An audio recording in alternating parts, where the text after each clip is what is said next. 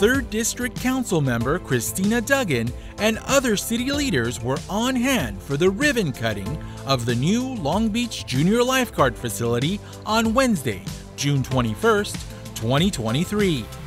Located on East Ocean Boulevard and Claremont Place, the new 973 square foot modular building features new locker rooms, bathrooms, and a year-round first aid stingray response area treatment room.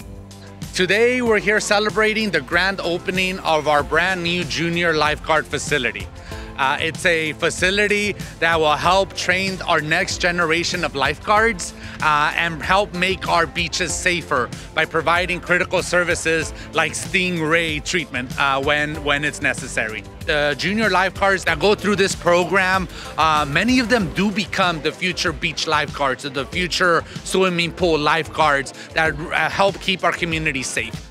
It's great saying hi to this new beautiful station with everything that we need. We have more room to kind of just do our meetings and have our own space to be with each other, and it's an office inside, and you have a kitchen, a sink, and we can do our dishes, and we can have our food cold and a microwave and a coffee pot. And then once you go down the hallway, to the right is our stingray room, and we also have medical supplies, and we can have any other tools that we need. And then as you keep going, the bathroom's right there, which is we didn't have, so that's a huge upgrade, I think the most important part. And then we have a shower inside.